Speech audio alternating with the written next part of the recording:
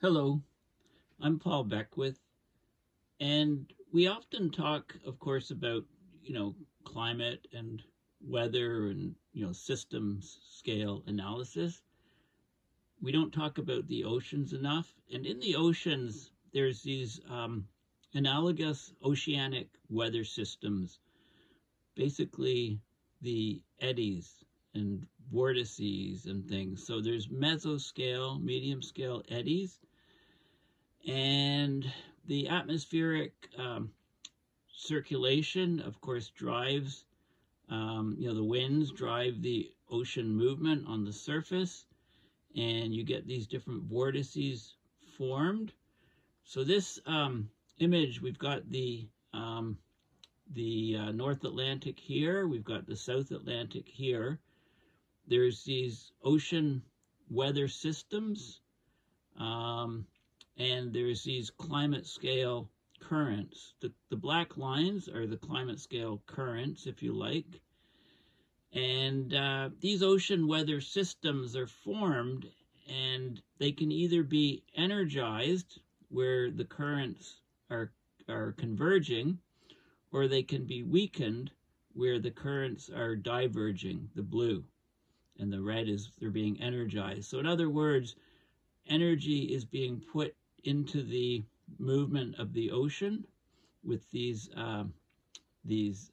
eddies. The mesoscale eddies are gaining energy, and there's a huge interaction of these ocean movements and energy transitions in the ocean that actually mirror the global atmospheric circulation, and that are very important for the weather patterns that we see in the atmosphere. And it's really not discussed enough.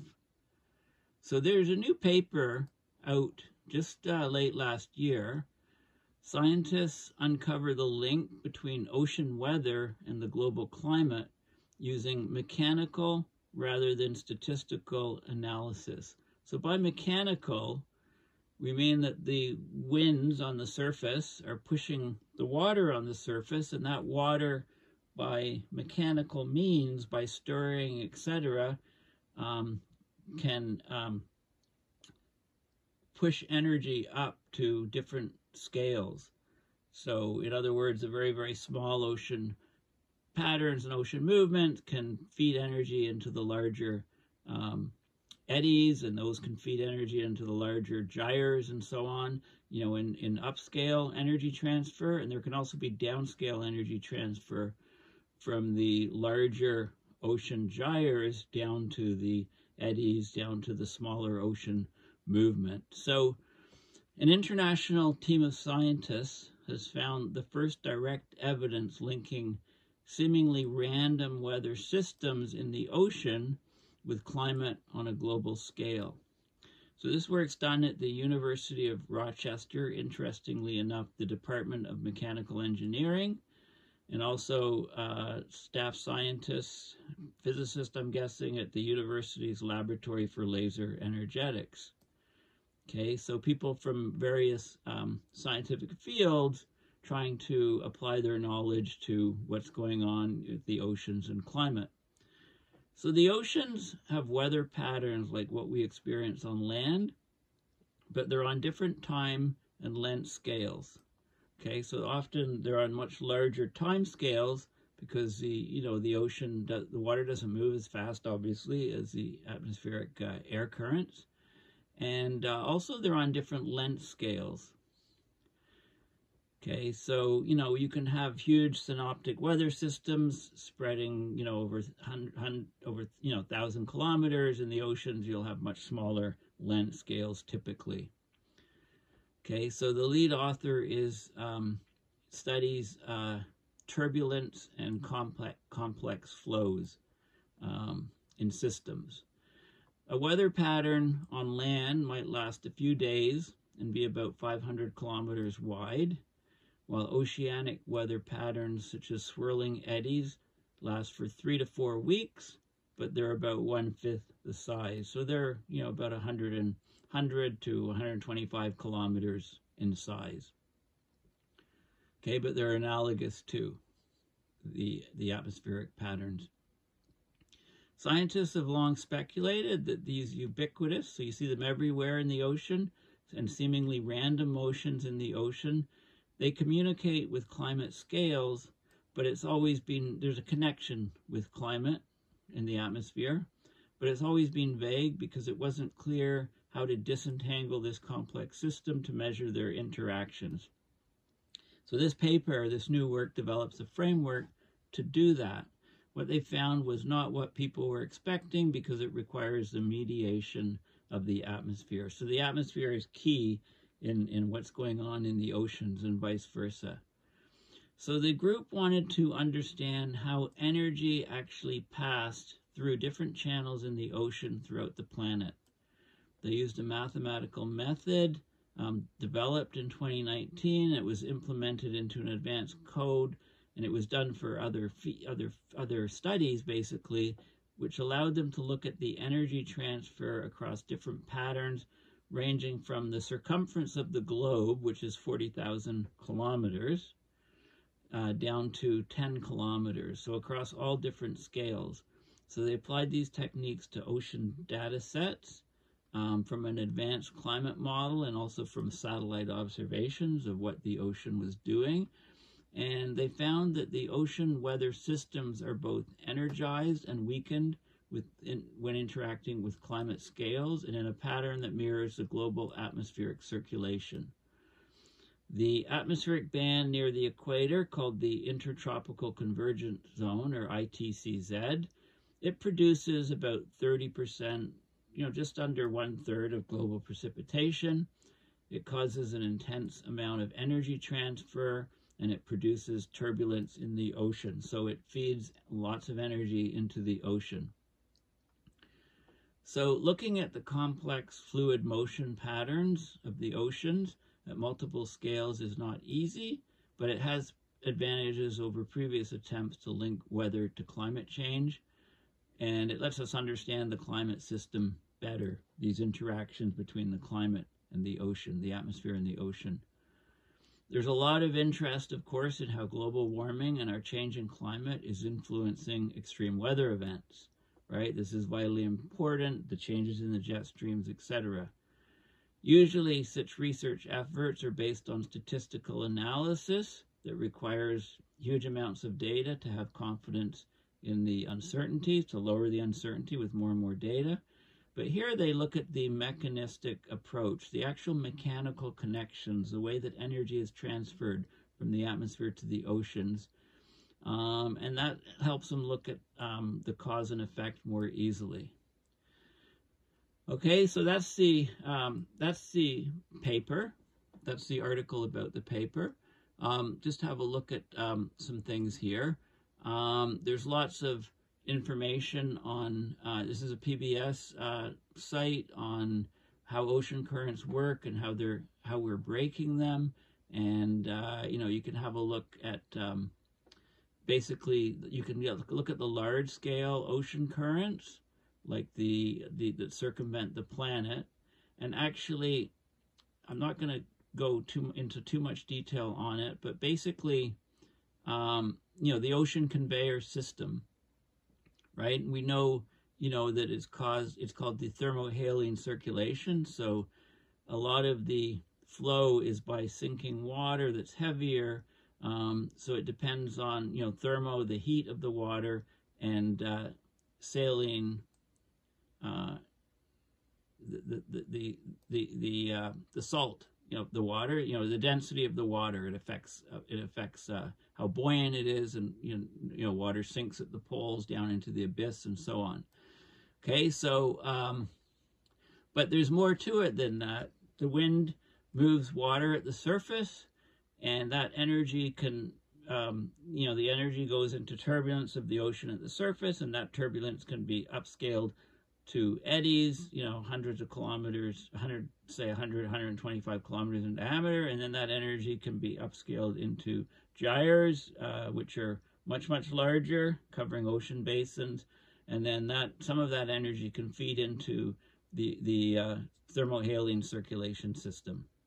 Okay, the heat salt circulation, so the global overall ocean circulation. So it's interesting. So Earth's circumference, yeah, 40,000 kilometers. So that's the upper scale of the the ocean gyres and eddies that we look at. And also this study looks down to resolve things down to 10 kilometers. So if you look at global atmospheric circulation system, I'm going to talk a little bit about the about that system. And if I expand on this schematic here, just to remind you, this is the ITCZ, the Intertropical Convergence Zone.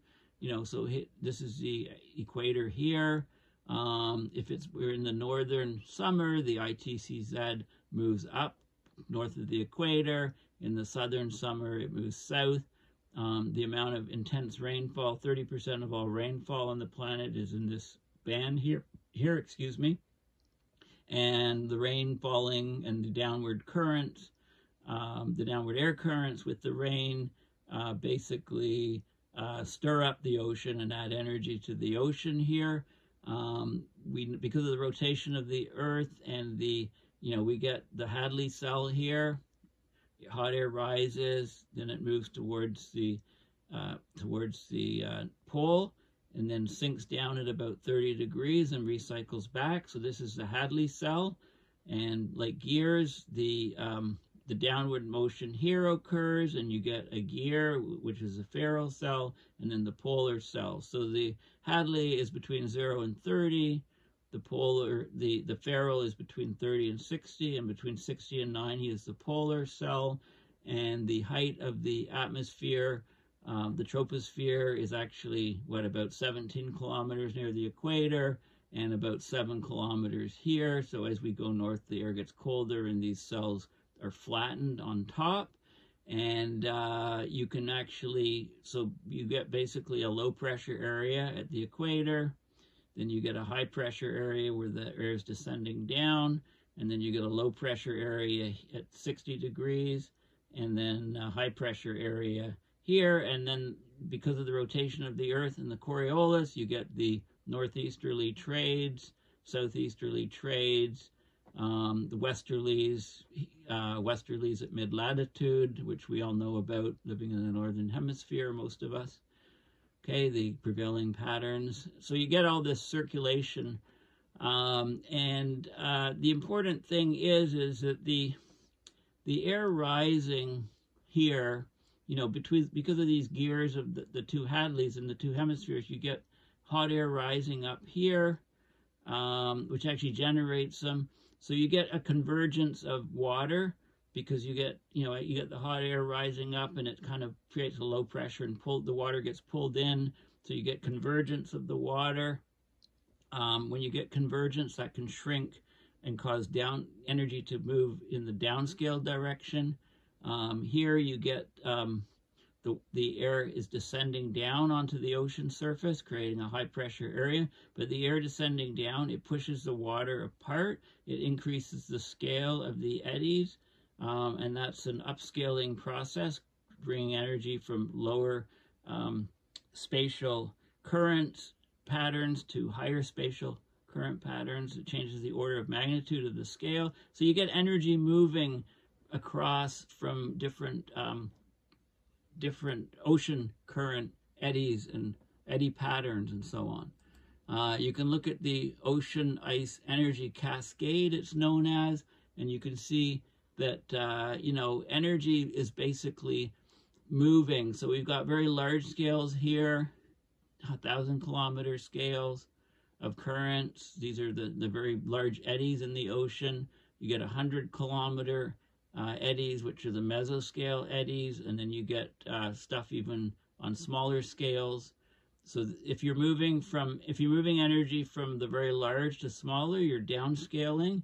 If you're moving energy from the other way, then you're upscaling, and you could get a cascading of energy from one scale to another scale.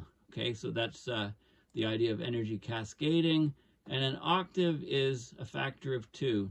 So moving an octave in music, it's corresponding to a doubling of frequency. So if you're moving from one scale up an octave, then you would move to doubling the scale. Okay, so those are some of the points And then there's something called Ekman flow.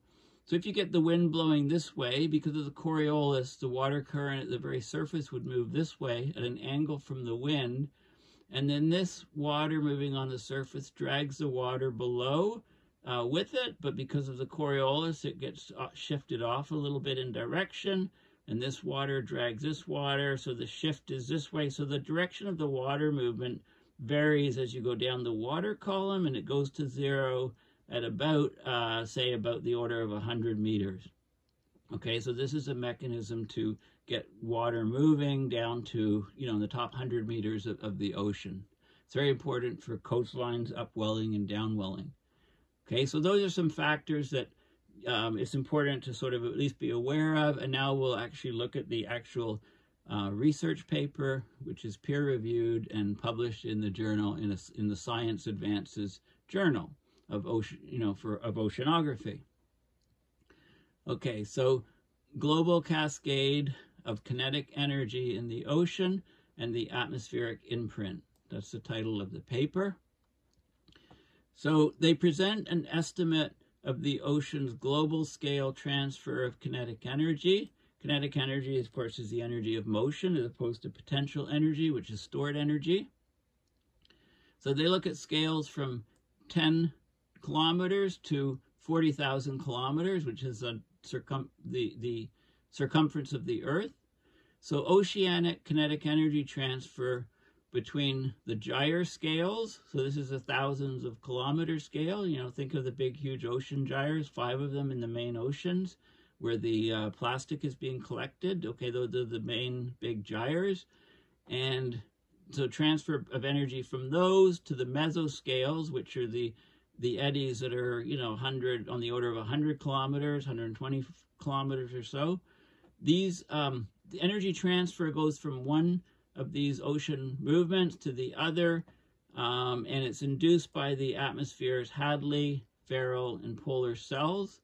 And the intertropical convergence zone induces an intense downscale kinetic energy transfer. Upscale transfer peaks at 300 gigawatts of energy across mesoscales of 120 kilometer in size. So these are mesoscale eddies. So they get most of the energy, actually. The peak of the energy is in these 120 kilometer size diameter eddies on the surface of the ocean.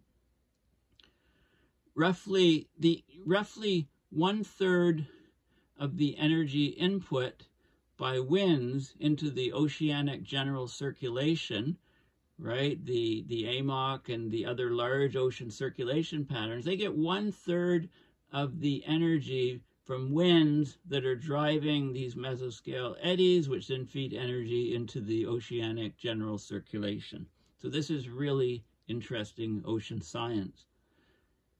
Nearly 3/4 of this cascade occurs south of 15 degrees south, okay, and penetrates almost the entire water column.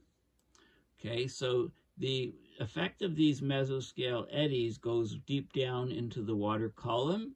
The effect of the huge gyres, the 1,000 kilometer scale gyres, is only affecting the very upper surface of the ocean. The mesoscale cascade of energy has a self-similar seasonal cycle. There's a lag time of about 27 days per octave of length scales. So basically, we get most of the transfer of energy across 50 kilometer scale size eddies in the spring.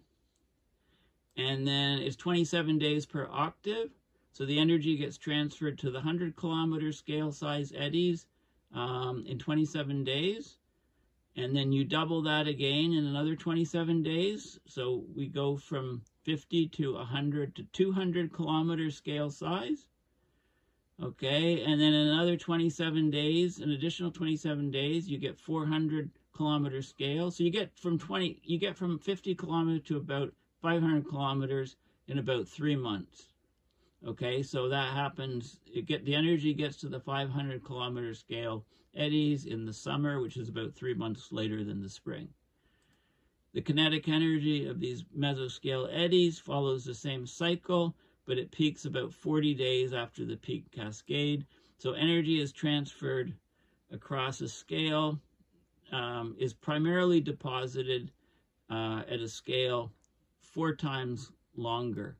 So basically, you know, it's 27 days, that's about 54 days. That's, you know, a little bit more, it's not quite 40, but it's about 4 times. So the energy mostly goes from, say, 50 kilometers eddy scale to 200 kilometer eddies, or to 200, 4 times higher. Okay, so now that I've thoroughly confused you, let's look at some of the figures. So thoroughly confused myself maybe too. So oceanic general circulation is a central component of the Earth's climate system.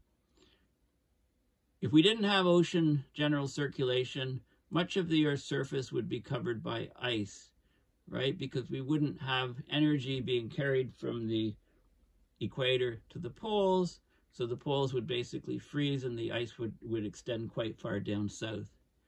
So the ocean circulation spreads the heat, you know, from the equator, which gets much more solar insolation, to the poles. And it's also done in the atmosphere, of course. This ocean circulation comprises motion spanning a wide range of structures and scales from the order of 1,000 kilometers. Okay, this is the big ocean gyres. The O, funny looking O, capital O, scripted O, is on the order of, okay, 10,000 kilometers, down to the order of 1 millimeter, okay? So the motion is in all these different scales. It includes coherent jets, it's calling them jets, but, you know, we're talking about the Gulf Stream and the Kuroshio, very fast movements of water. These are the gyres, the part of the main gyre system, and the meridional overturning circulation on basin scales, several thousands of kilometers in extent. So the big ocean basins, right, the large-scale ocean current images that you often see. Ocean circulation also includes turbulent mesoscale eddies on the order of 100 kilometers in size. Okay, most of the energy is going in at that 120 kilometer in size, and we're talking about huge amounts of energy, 300 gigawatts, and that's where the energy transfer peaks, going into these mesoscale eddies. So these are all across the global ocean and contain most of the energy's kinetic energy. It's in these 120 kilometer an hour turbulent, you know, little rotation of water in those areas on the surface, and then it extends down to depth. So mesoscale eddies are the ocean's equivalent of weather systems. They have characteristic timescales of a few months, so their lifetime is a few months. Because of their energy and chaotic nature, recent studies have suggested that these eddies may play a substantial role in climate variability that is intrinsic to the ocean and is distinct from variability due to external forcing of the ocean. So the oceanic internal variability is hypothesized to arise because energy can be transferred between seemingly incoherent mesoscale eddies and a larger scale coherent flow. Okay, so we've got all these 120 kilometer diameter movements of water, circular movements of water, these eddies, and energy can be transferred from them to the larger scale gyres that are on the order of thousands of kilometers. Okay, so there's direct evidence that such energy transfer occurs. This kinetic energy cascade is a fundamental process in turbulent flows with profound and far-reaching consequences to the Earth's climate, and including, you know, our everyday lives. This cascade allows the transfer of energy between vastly different length scales and is still an active research area. Because the oceanic circulation on scales on the order of 100 kilometers and larger is predominantly geostrophic, similar to two-dimensional 2D flows, it's theoretically predicted to transfer kinetic energy upscale. However, these theories have been formulated for idealized homogeneous turbulence without boundaries. Flow in the ocean is very complex and homogeneous. So you can get upscaling and downscaling, and also, continental boundaries affect ocean currents, the bottom topography, the winds at the surface, and there's lots of other processes. Okay, so some of the questions that they looked at in this paper, and I'll get to the figures in a minute. How important is the upscale cascade pathway of kinetic energy from the mesoscales of sizes on the order of 100 kilometers? How does it compare to other energy sources and sinks in the overall oceanic circulation? Answering these questions is important to determine the energy cascade's potential contribution to climate variability. And I've already given the punchline here about a third of the energy is transferred. Roughly 1/3 of the energy input by winds into these mesoscale eddies ends up powering the oceanic general circulation. Okay, so they talk about previous work, and they talk about things that they've done that weren't done before. They talk about the importance on the Gyres scales. The kinetic energy scale transfer shows signatures of the global atmospheric circulation patterns, like the Hadley, the Ferrel, and the polar cells create basically, there's 5 latitudinal bands. We're talking about the equator is 1. We're talking about 30 north, 30 south is 2, where the Hadley and Ferrel meet, and then 4 and 5 are the 60-degree north and south latitudes, where between the Ferrel and the polar cells.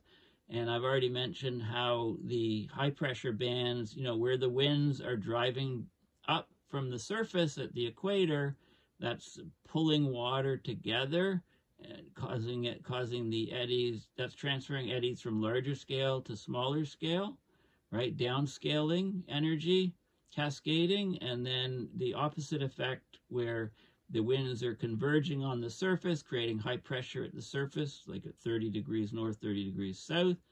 We're talking about energy going from smaller motions, like the mesoscale eddies, to larger motions, like the gyre eddies. So this is upscaling. And when we talk about an octave, and we're talking about the distance, 50 kilometers up an octave is 100 kilometers, and, so on, just like the music scale, the octave scale. Okay, the atmosphere's intertropical convergence zone produces a band of intense downscale kinetic energy transfer in the ocean near the equator. So you can calculate, basically, they find that these mesoscales, the energy in these mesoscales penetrates the entire water column, whereas the circulation at the gyre scales on, 1,000 kilometers weakens notably with depth. They also report the first estimate of 300 gigawatts going into for the global upscale cascade of mesoscale kinetic energy. So 300 gigawatts from these mesoscales, the kinetic energy in these 120 kilometer, on the order of 100 kilometer size diameter eddies. This is a huge amount of energy, and there's a delay of 27 days per octave for the energy being transferred. So the kinetic energy transfer peaks across 50 kilometer peaks, eddies in the spring, and about across 500 kilometer peaks about 3 months later, because you need to double 50, double it again to 100, double it again to 200. That takes 3 times 27 days, and then add a few days, so it goes to, so this is about 3 months delay. Okay, so anyway, this is this is what they're finding, and they look at the spectra, the energy spectra. They talk about the figures mostly look at the global ocean. They look at the global ocean north of 15 degrees north. They call that north of tropics. They look at the tropics between 15 south and 15 north, right, bracketing the equator. and they look at the south of tropics, south of 15 degrees latitude south. And basically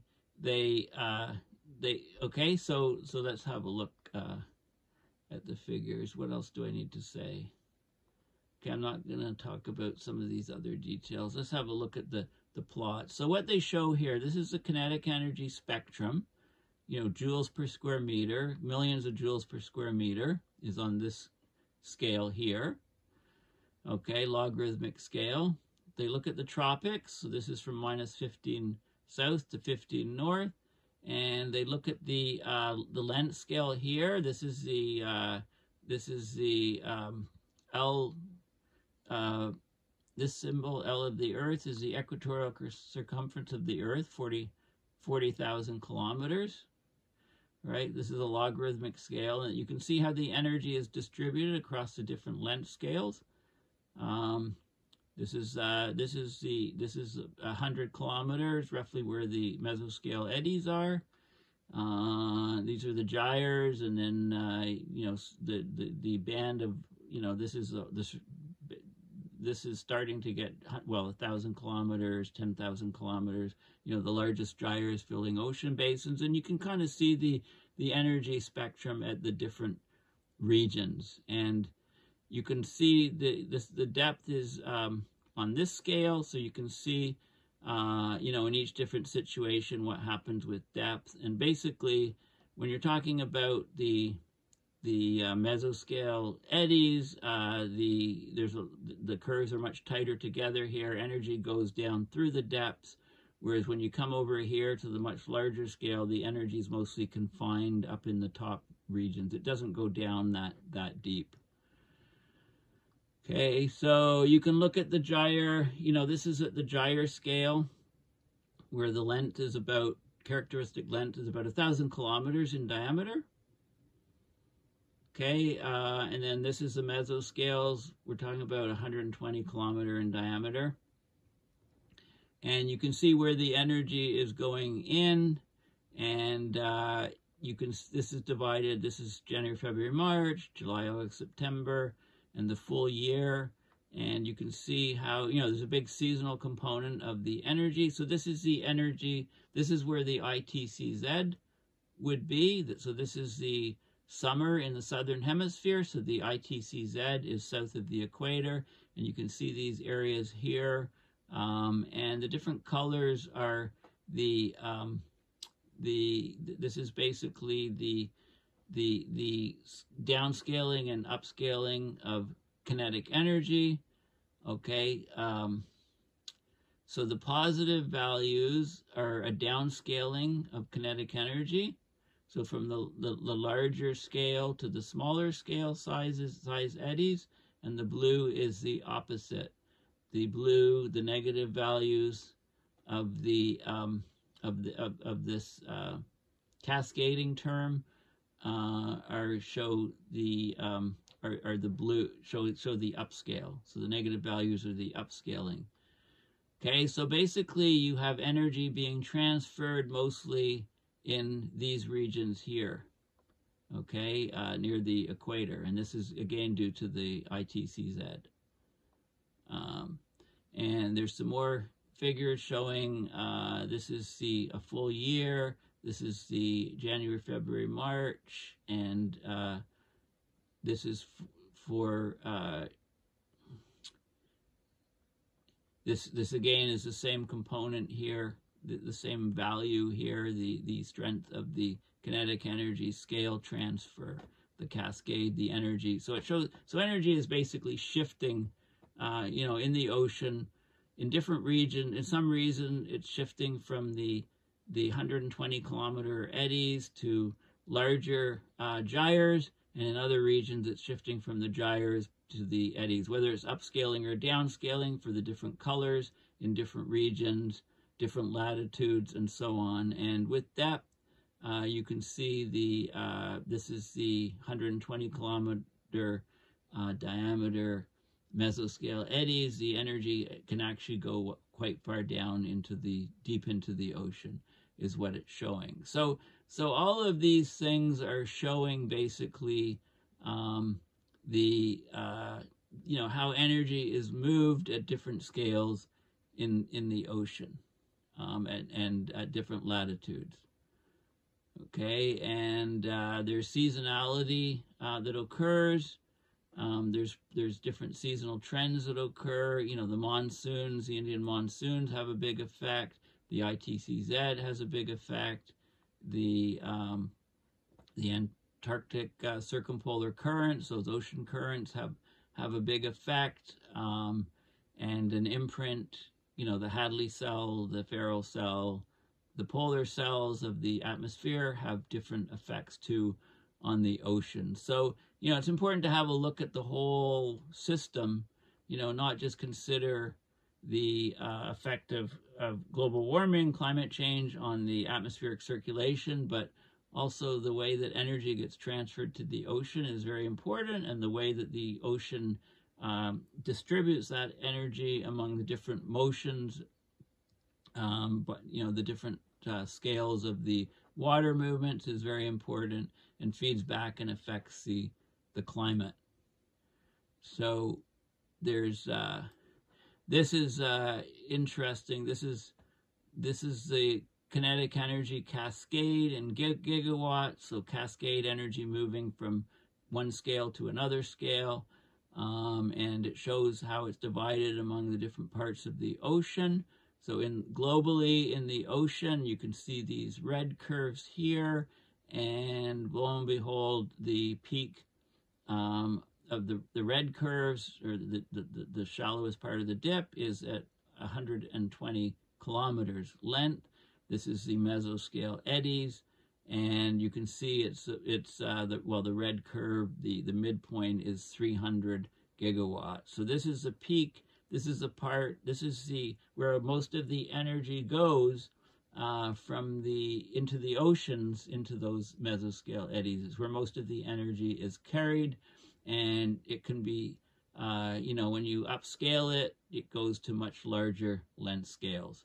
And so it provides about a third of the energy they show into the mainstream ocean circulation patterns. I'm talking, the Kuroshio Current, the AMOC, etc. So they get a tremendous amount of energy from these eddies, which get the energy from the atmosphere, the different atmospheric movements and the winds on the surface of the ocean blowing. Okay, so basically what this study does is it analyzed the scale dynamics of the ocean, and it created the first global maps of the kinetic energy cascade in the ocean. So how energy is transferred through different types of ocean eddies and gyres, etc., in the ocean.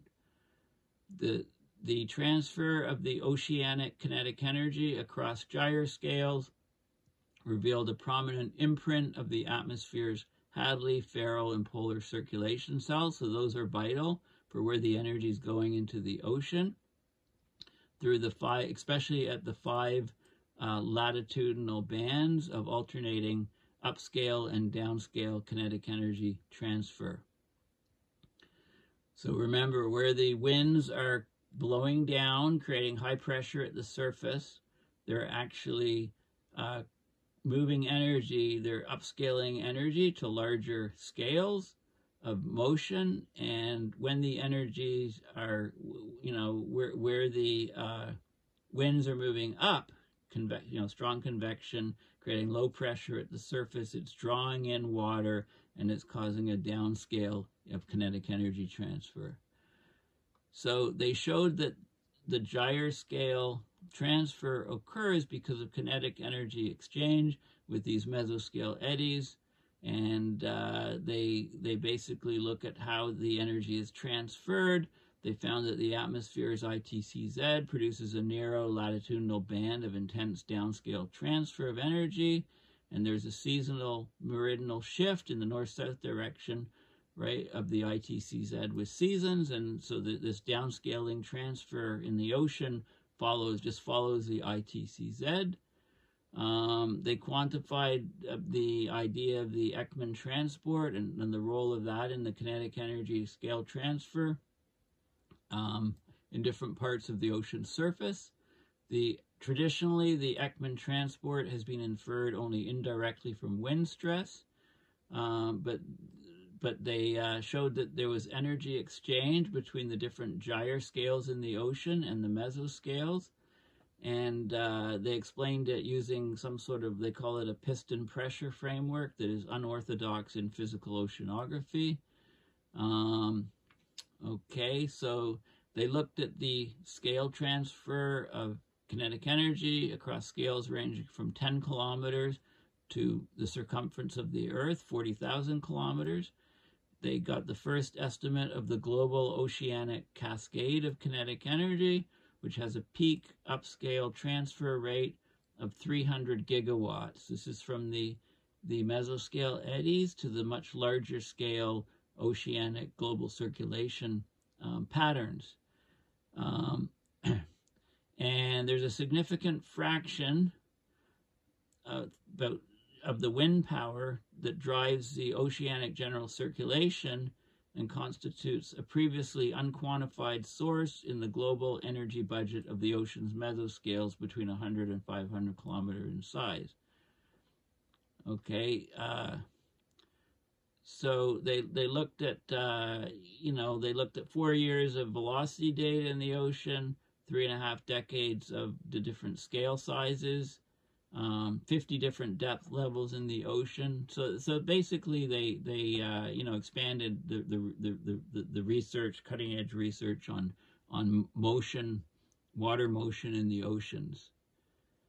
And they basically found the time scales of the motion, 27 days to get per octave, 40 days out of phase. So the kinetic energy transferred across any mesoscale distance is primarily deposited at a scale 4 times larger. And so they basically and then they argue about the importance of the energy transfer in the ocean between the mesoscale eddies and the larger coherent ocean circulation, the gyres, etc., is very important for intrinsic ocean variability and therefore climate variability. And that needs to be studied a lot more. I mean, 300 gigawatts of transfer is probably playing a meaningful role in climate dynamics. So we can understand what's going on with the climate and weather patterns, by studying the oceans more, because there's a deep connection between the two things. Okay, so there's this is a rudimentary estimate shows that a net increase of a mere 0.3 gigawatts, 0.1% of the 300 gigawatts in kinetic energy transfer to gyre scales of a major circulation pattern can be momentous. Okay, so a change, very small change in the amount of energy being transferred through what, as climate change proceeds, will have a huge impact on weather patterns, for example.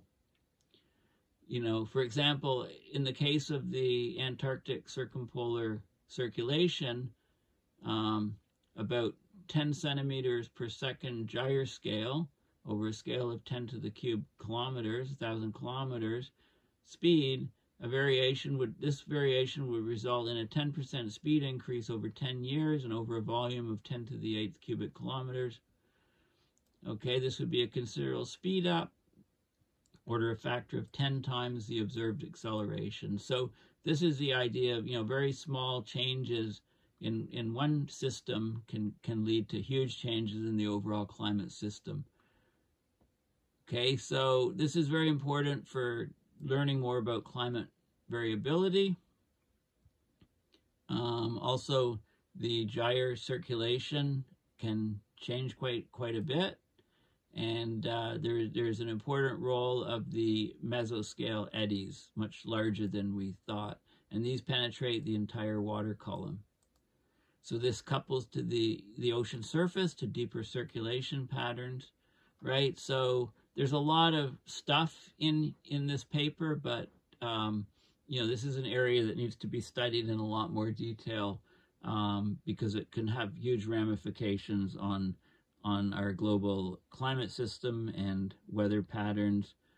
So basically, ignore the oceans at our peril. Anyways, there's a lot in this paper. I obviously have to reread it a bunch more times and try to figure out more details myself, because it's not easy to understand. But anyway, I hope I've helped explain some things. Please consider going to my website, paulbeckwith.net, and clicking on my PayPal to support my research and videos. Thanks again. Bye for now.